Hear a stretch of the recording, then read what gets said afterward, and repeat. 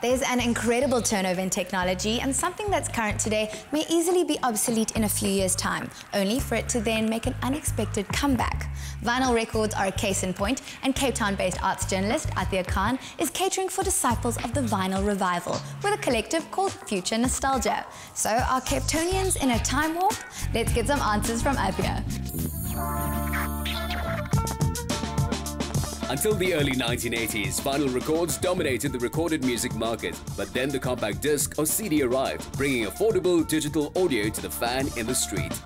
30 years on, and a new generation of music lovers are grooving to those old black discs once more. And some would say that Attiyah Khan is vinyl's high priestess in the mother city. Mishal knew exactly where he'd find her.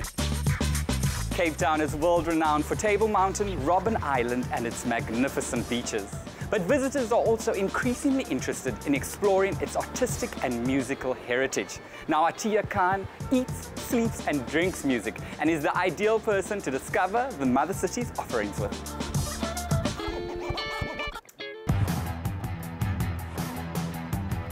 Hello. Hi, how's it How are you doing? Are you well? Yes, yes. Well, I see you are in your element. Right now, you are in the throes of a love affair.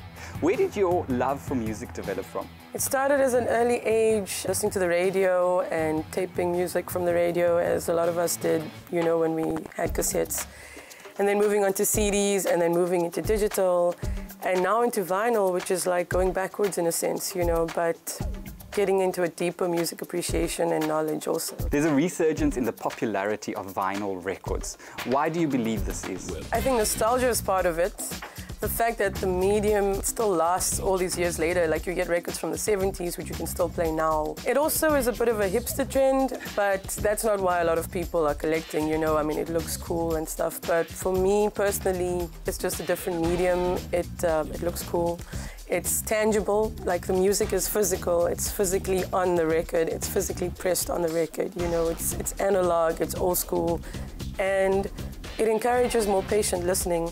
So there's no like quickly skipping, you know, there's no like you actually have to wait for it to end before you skip or change, and you learn more about music this way. What was the first vinyl record you purchased? I started collecting before I even had a record player. It was a few years ago, and I just was going through secondhand shops, so it wasn't like this resurgence, it was just to get it, and it was The Sound of Music. The Sound of Music, that is pretty cool in my books. Not super cool, but super nostalgic for me because I grew up watching that film, so it was like 5 Rand. And that was the first record I bought. And now I have like 10 crates probably of records. Is there anything in particular that catches your eyes? I've been looking. This record by the Supremes, which is a bargain at $30. Take this. The music journey continues. Where to next? We're going to a store called The Eye, which is a coffee shop / vinyl store not too far from here. For hardcore fans, music isn't so much of an art form as a lifestyle.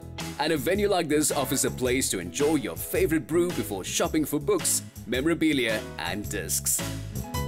There's always the off chance of finding something new or tracking down a long sought-after album that will be an essential addition to your collection. This time it seemed Attiyah was in luck. Pink lips, I love it. Should we get a coffee? Let's do it. Attiyah, why would I choose vinyl over buying digital? It's a tangible medium of music. You can physically touch it. You know, the music is pressed onto the record. And looking at the artwork, you can learn about information about who's on it and the liner notes. I know that vinyl is analog, but what does that mean? It's just a method of pressing records as opposed to what is happening now, which is digital. Online audio streaming has had a major effect on the music industry. But in 2014, global sales of vinyl outstripped digital for the first time. For decades, vinyl had fought a largely losing battle against its silver nemesis. But now the CD may be destined for the junk heap. Of course, there's a magic to owning and playing a record. And Attiyah had promised to initiate Mishal in the arcane rites of enjoying old school beats. Attiyah, superb. Thank you, that was awesome. No problem, man. Attiyah, you founded Future Nostalgia. How would you best describe it? Future Nostalgia is a collective of people that came together to put on a vinyl listening session. So the focus is on vinyl, and it's about listening to records of your choice, you know, and it's not limited to DJs. It's anyone who has a collection that has music to share.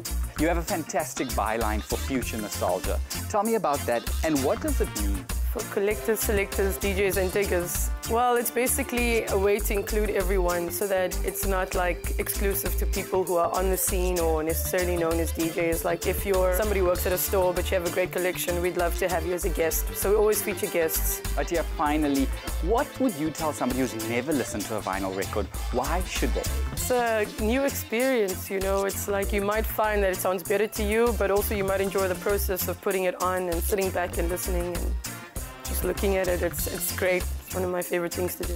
Are you going to carry on jamming for me? Yep.